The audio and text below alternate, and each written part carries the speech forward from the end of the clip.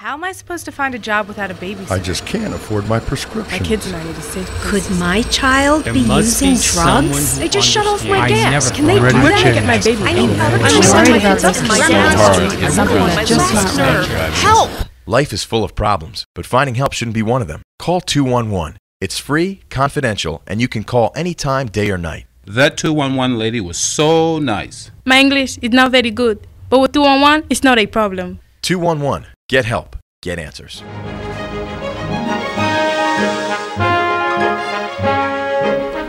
Welcome back to Campus Connect. I'm your host, Ed Yaw, and our guest today is Dr. Kathleen Waldron, president of William Paterson University.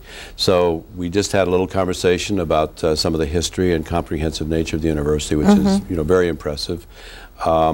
Maybe we could talk a little bit about some of the new developments and some of the things that you're most proud of in terms of William Paterson today and in the future. Okay, yeah.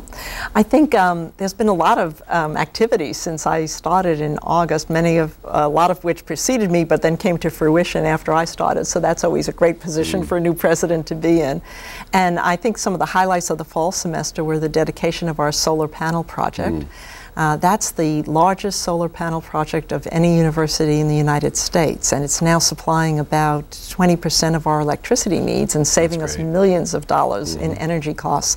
And to me, it's the perfect project between the private sector and the public sector, which was funded by the private sector, so we didn't have to use taxpayer dollars or much of our own resources to do it. And the solar panels are over our parking lots and on our roof buildings and actually provide some shelter to students when they park. So it's a great project.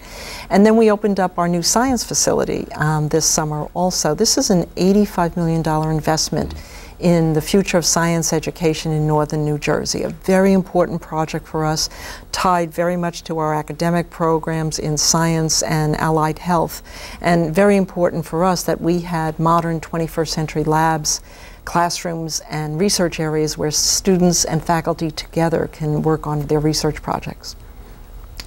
That's very impressive. Yeah, it was a good project. I've seen the solar panels. That's quite. I mean, you can't miss them when you come to the campus. But supplying 20% of your electricity is certainly very, very impressive. It is, and we're now starting to develop programs in environmental sustainability and alternative sources of energy as academic programs, since we have this wonderful laboratory right there.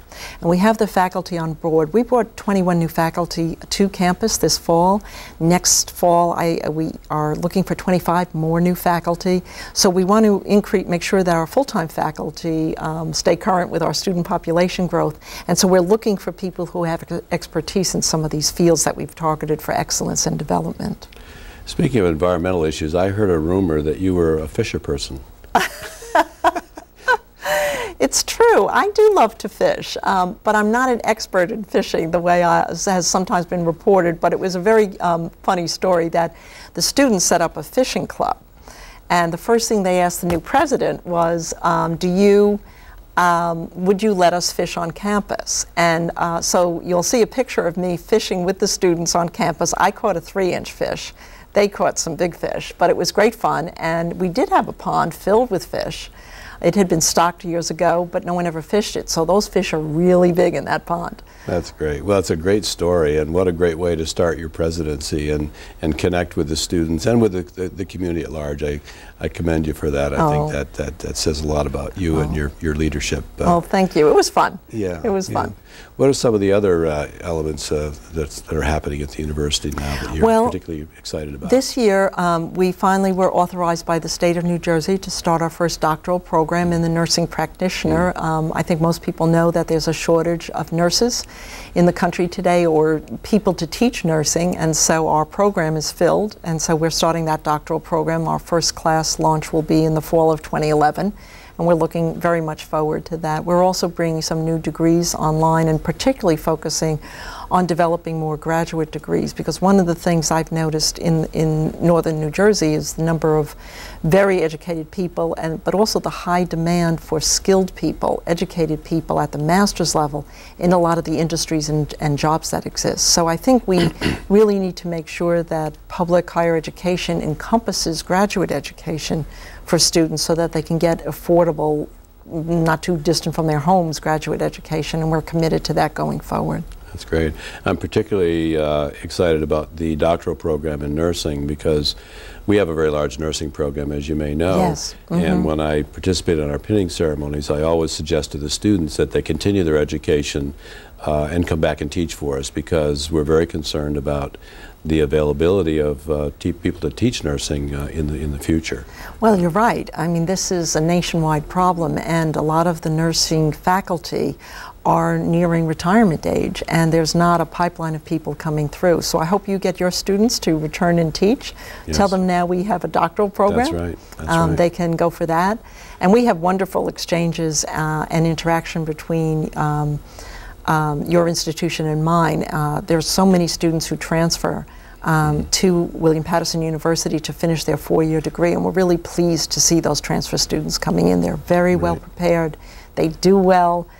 They tend to focus in business and education and nursing. Those are very practical fields that offer a lot of opportunities for them after they finish their degrees. Oh, that's great. Now, you also have been pretty successful in some of your athletic programs. Maybe you'd like to share some of that with us as well. We have, and I can't tell you how exciting it was this semester to attend the women's basketball team as they went to the NCAA Sweet 16 finals. So every Wednesday night that they were playing home games, I was watching, and and they did great. They really did. They just finished up a round, and it's a young team. A lot of freshmen and sophomores, so we're very, very excited about the future of that team going forward. And the young women athletes did a great job. We also have a prize-winning ice hockey club team, a prize-winning student bowling team. That they're club teams, but they've done really well. And then, of course, our baseball season is just getting underway, and William Paterson has a history of excellent baseball, especially men's baseball. I know you do have a very strong reputation going back many years now in baseball. We're one of the few, I think we're the only community college that has a hockey program. And you'll be interested to know that this year, for the first time, we had a woman on our on our hockey team. So it's now a co-ed sport. Wow. At CCM. So congratulations on that. That's quite unique. Yeah, it is. Yeah. It is, but we're very excited about that. That is exciting. Yeah. So when Campus Connect returns, Dr. Waldron and I will talk more about the relationship between County College of Morris and William Paterson University. Please stay with us.